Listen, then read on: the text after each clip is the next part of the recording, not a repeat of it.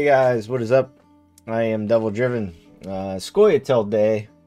I know there's one happy community member right now, and Mr. Kapoor. If you know Kapoor, you'll know why. He's a huge frog fan. So let's check these cards out. We'll go from the big boy or girl, I should say, into the other ones. So let's check this out. I haven't really looked at them too much. I wanted to kind of get a live reaction. But first one up is Gwent. She's putting off some like Little Mermaid slash, I don't know. she's definitely a free spirit. So 5 strength, 13 provisions, super expensive. Dryad Naiad, I believe it is. So a new tag added to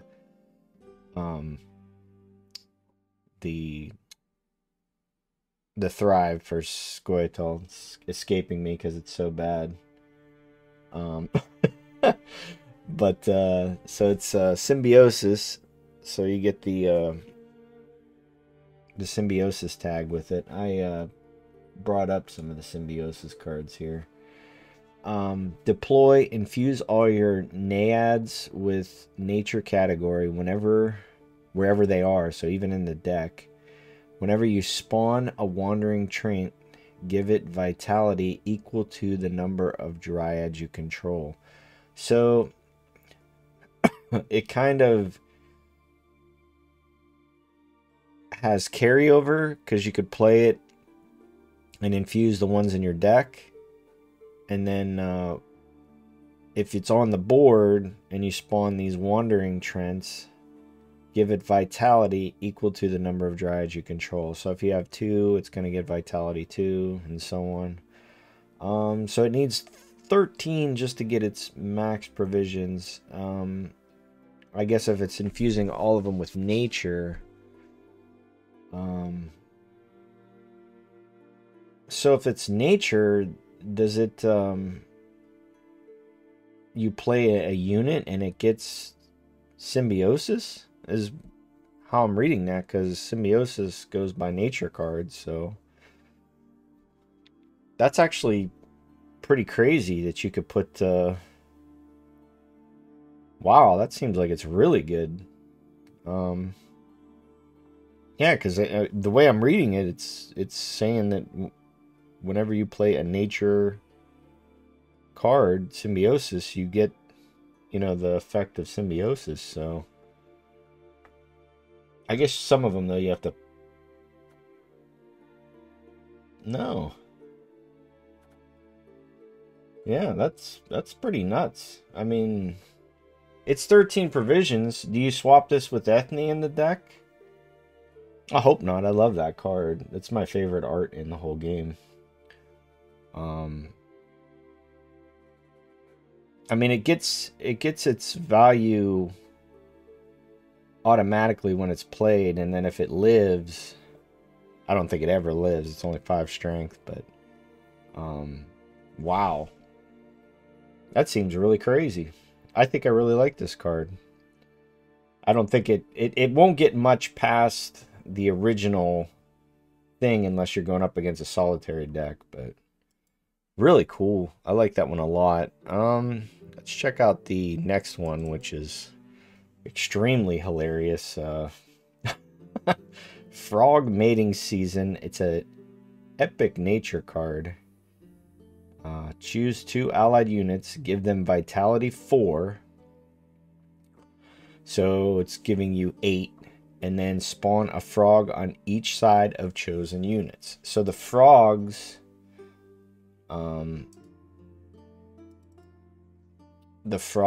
are right here. They're 1 strength. They're doomed. Beast token. At the end of your turn, trigger vitality of adjacent units. Order, move self to the other row. So they're kind of like the witch guys that jump around. but as long as there's a vitality next to it, it triggers twice then. So instead of it going once a turn, it can go twice a turn. So they're like additional. So you're getting 8. 9, you get 2. 2 frogs or 1? Was it 2 or 1? A frog on each side of chosen units. So you can get up to 3, right? If you pick 2 side by side, you get 1 on each side, and then it's gonna proc 1, 2, 3, 4. Well, they're going back and forth, so actually it's only gonna be once. So you're gonna have to like position them a certain way so that when they jump back and forth. Oh, I see. So they keep you from getting the third one, sort of.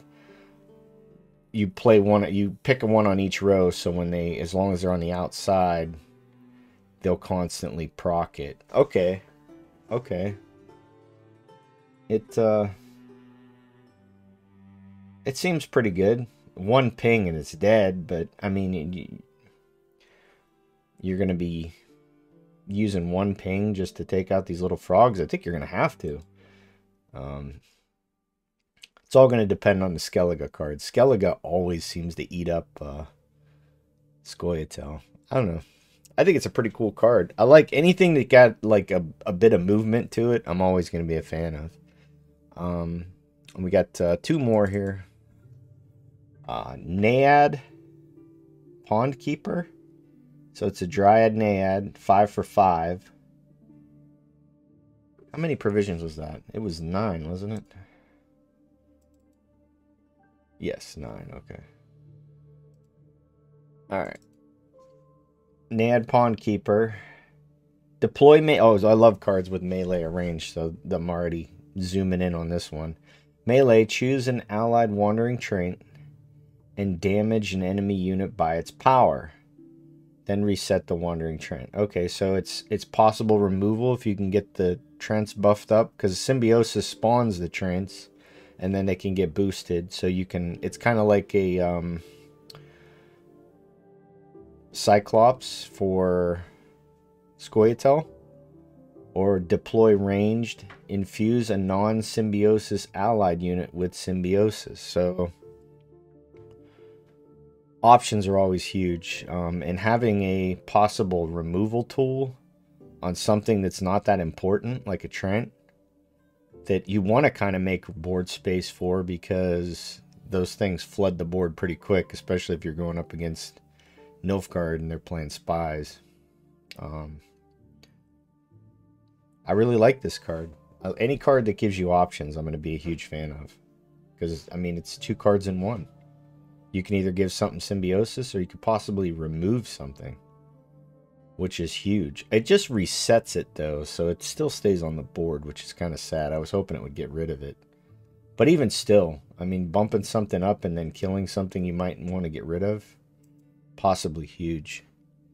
And then the last one is a Naiad Fledgling. So this is the blue one here. I love this art. This is great.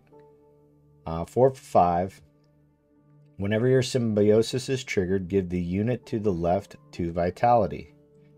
Order, remove all vitality from a unit, then boost self by the same amount. Okay, so you can, it kind of gives you the option to let the vitality sit, or if you feel like it's going to be removed by, say, like poison. Well, you're just taking the poison, okay, or you're just taking the vitality. So it's kind of like a drummer boy for Northern Realms for the Dryads, which seems pretty good. There's going to be ways to disrupt this, and it's only 1 turn. But it says from any allied unit. So if something has vitality like 8, you could snatch it off of there. And it's only allied, so Nilfgaard can't steal it and then steal the vitality, thank goodness. I mean, it's average. I don't know if this one's gonna make it into the deck. I think there's gonna be better symbiosis cards. You know, you still have Hamadryads. Bretnex is gonna be huge. The Saskia card might actually make a comeback within this deck. Abandoned Girl will make it as well, I think, because of the vitality and the number of dryads, so she should play for a pretty good amount.